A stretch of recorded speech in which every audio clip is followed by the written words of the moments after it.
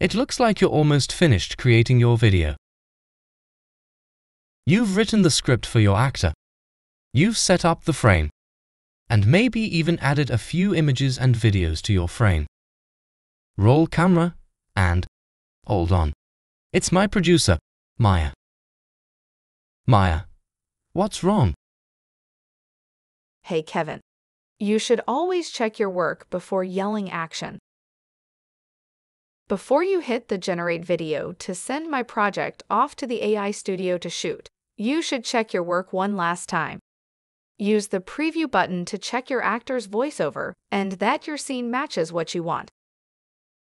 Something to keep in mind is that your actor won't animate when previewing your video, so don't worry if you don't see them moving. Once you're feeling good about this advanced screening, click the Generate Video button. Here you can give your video a title and a small description for your notes. You'll also get to choose whether or not you want captions to appear at the bottom of your video.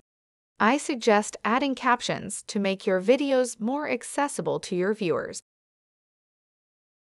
If you want the SRT files, you'll be able to download those separately once your video has finished production.